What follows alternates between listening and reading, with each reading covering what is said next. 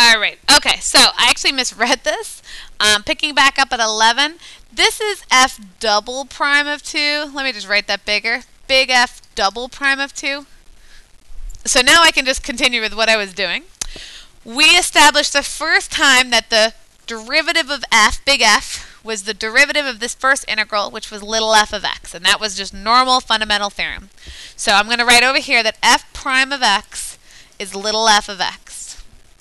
F double prime of x will now be the derivative of f of x, which, let me go ahead and write over here, is the derivative of the integral from 1 to t squared of root 1 plus u to the 4th over u du.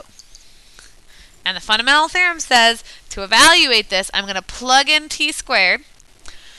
So I've got the square root of 1 plus t squared times u to the 4th, t squared to the 4th, which is t to the 8th over t squared, times the derivative of t squared, which is 2t.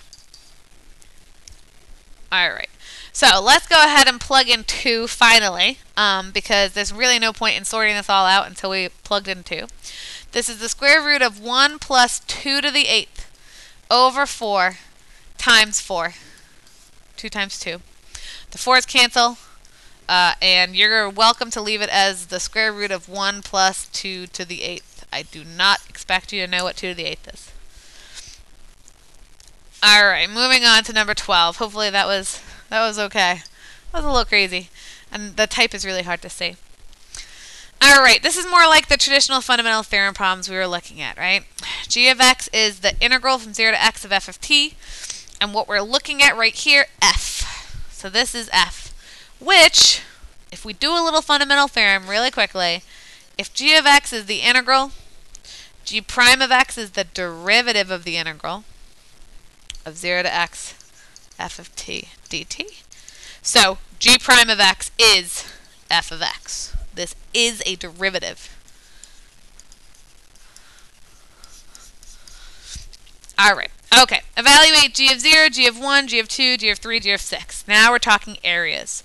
So the area, if I plug in 0 here, the integral from 0 to 0 will be 0, because there's no area from one point to itself. The integral from 0 to 1, which is what's going to happen if I plug 1 in here, from 0 to 1 is, just based on this graph, 2. 1 times 2.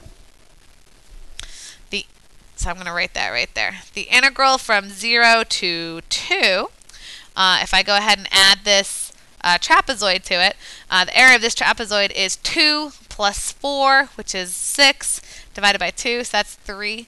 So now from 0 to 2, I've got 2 plus 3, which is 5. All right, the integral from 0 to 3, we're going to add on yet another one. Now we're going to add on a triangle.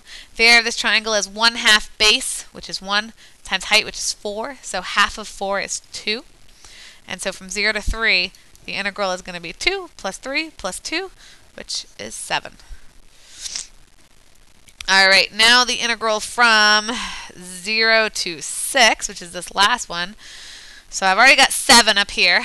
This whole thing is 7. And then down below, what do I have? Well, it's another trapezoid.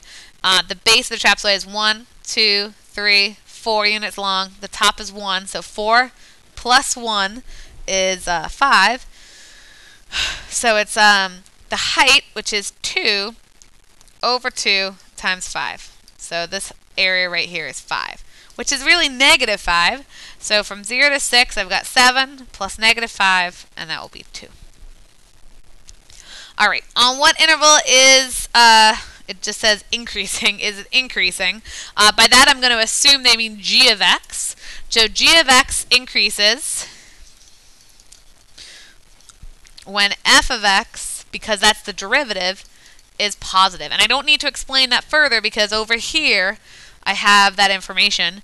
So when is f of x positive? It's above the x-axis or positive from 0 to 3. So I'm going to write that from 0 to 3. Where does have a minimum value? Minimum values occur when the derivative, meaning this graph, goes from negative to positive, below to above.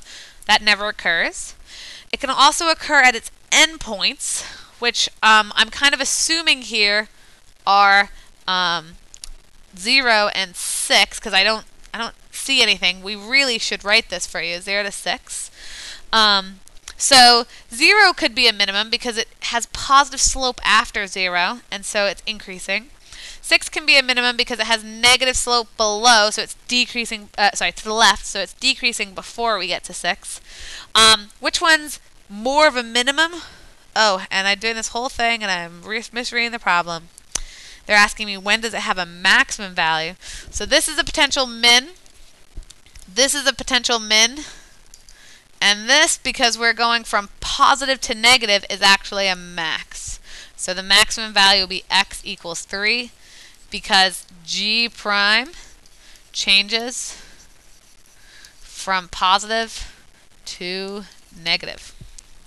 Okay, sketch a rough graph of g. I don't need you to do this. This isn't in our unit right now, so don't worry about that.